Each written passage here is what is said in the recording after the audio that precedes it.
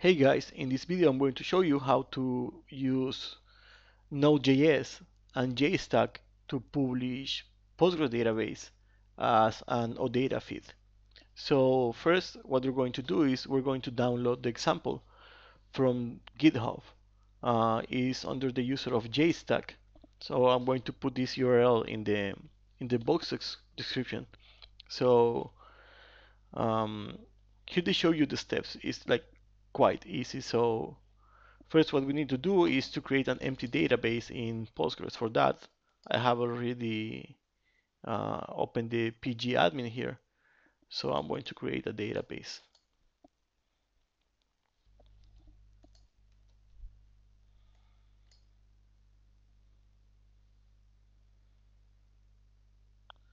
Okay, so the database is done, is here, and is an empty database. If we check, there is no tables on it.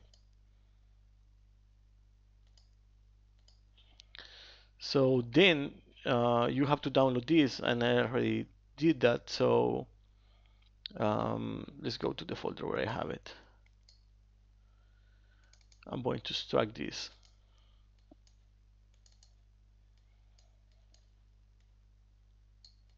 Put it in here. Okay, so then they say that you need to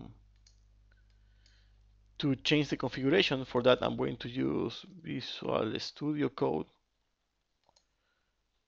which is some like specialized version of Visual Studio for this type of project. So you can use Notepad if you want.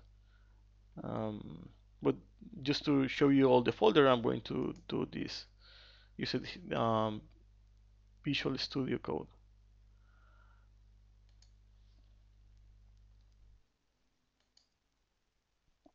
So we have opened all the folder here, and they say that you need to change the connection. So let's see here. You need to go to the connect.ts, which is a TypeScript file, and change the values of the connection. So let's go. We go to source, utils, connect.ts. So in here you browse down, and after scroll down a little bit, uh, you can change the parameters for your connection. In my case, the user is still Postgres, which is the default user for the database, and the password is my name. And the database name is Norway. We just created that, so we're going to save that. And let's go again to the tutorial, and they say like you need to run the command npm run build so you can build, because right now the source is on like the new version of JavaScript, a new standard which is called ES6, and Node doesn't run ES6. It only runs an older version. ES6 is really new. It's like maybe last year, December 2016. So there is a translator compiler called Babel that it changed the new version of JavaScript to the like most current or stable version, which is the one that Node is running. Um, at least that's what I find out, because I'm somehow new in JavaScript. I'm a C# developer, so it's not my field. I'm trying to do these videos as a motivation for myself to learn more about JavaScript. So then we need to go here. We need to open a command prompt. For that, we press Shift, then right click and open command window here. So then is npm run, is build run or run build? I don't remember. Let's check. Run build.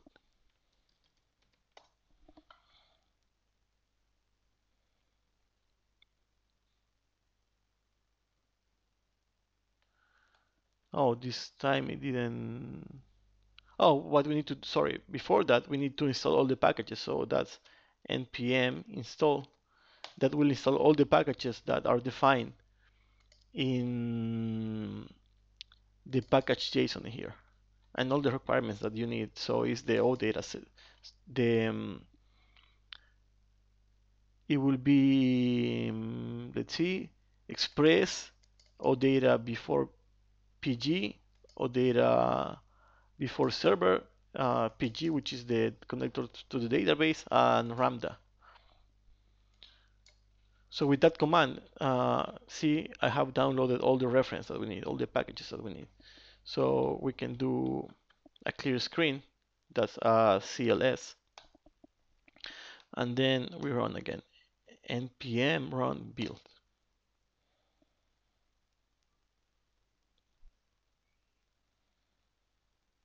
And it works. So now we should do a test. It's not necessary, but it's good to do it. npm test.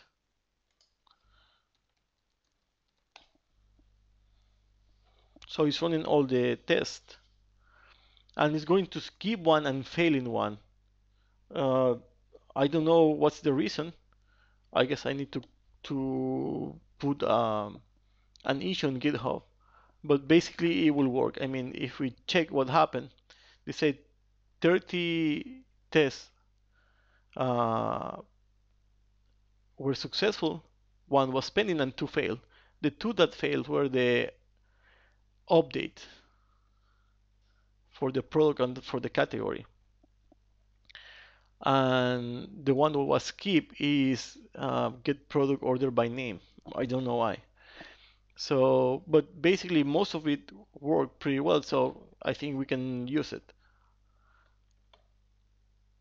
So then you just run npm start, and this will start serving the application.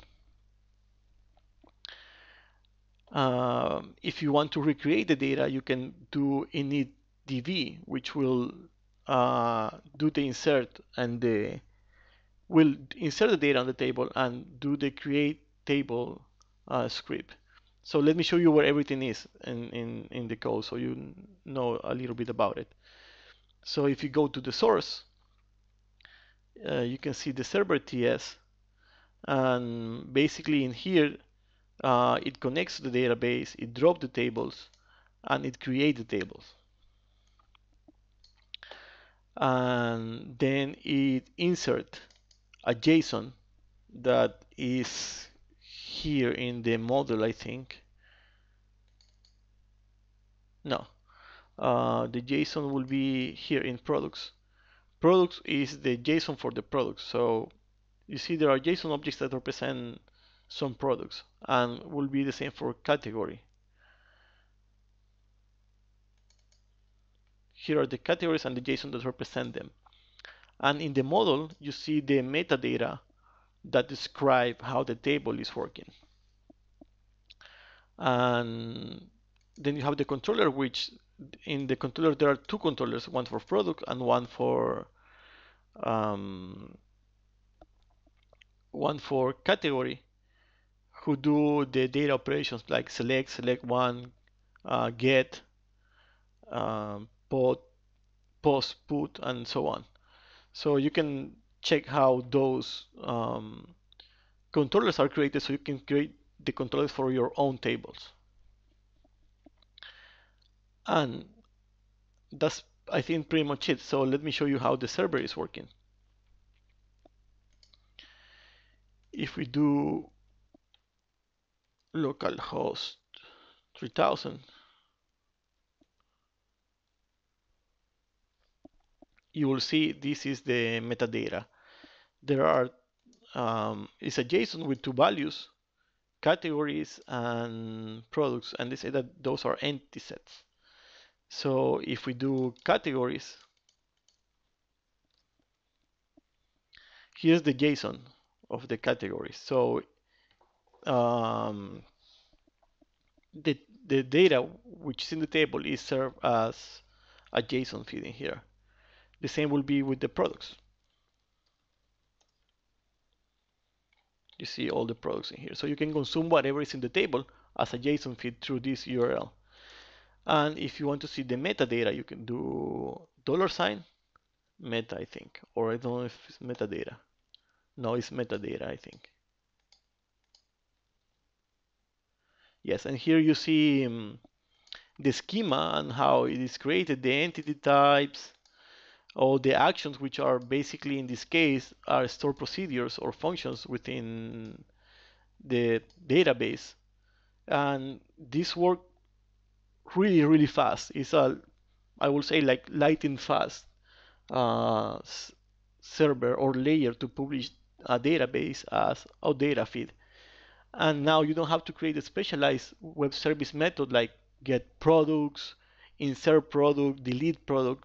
So everything is already published. I mean, that's the beauty of this, that you can go uh, publish your database really with little or none overhead as HTTP um, as an HTTP OData feed. So you can connect mobile applications with these desktop applications. So for me, it's like a perfect data source. So it's not it's totally independent of the language, programming language that you're using, and you can create all your logic in the database and in the OData server, and then create applications for mobile, for example, for web, for desktop, sharing all the same logic. So it's really nice, and the format how you query the data will be the same in all of the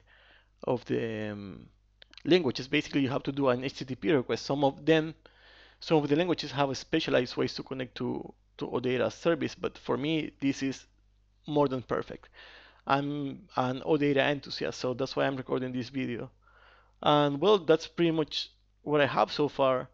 I'm going to be extending these OData videos soon with more operations, more tests, how to connect with from desktop application, and so on. So uh, if you like this video, subscribe to the channel and hit the notification button, like the little bell there, so you can see when I publish a new video. Thanks, and I'll see you in the next video.